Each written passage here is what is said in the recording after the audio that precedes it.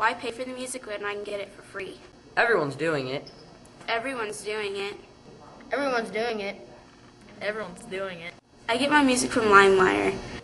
I get most of my music from Limewire, Kazaa, and BitTorrent. Limewire. Most people never get caught downloading illegally. Because it's not like anyone ever gets caught for it. What are the chances, like 1 in a million, that somebody gets busted? What do I think would happen if I got caught? Well, that probably wouldn't happen, but if it does, I would have to pay a lot. What could happen? Why don't I pay for my music? Well, I do sometimes on iTunes, but I don't want to waste all my money. It's way too expensive. That's just a waste of money when I could get it for free. Why pay for the music when I can get it for free? Everyone's doing it. Everyone's doing it. Everyone's doing it. Everyone's doing it.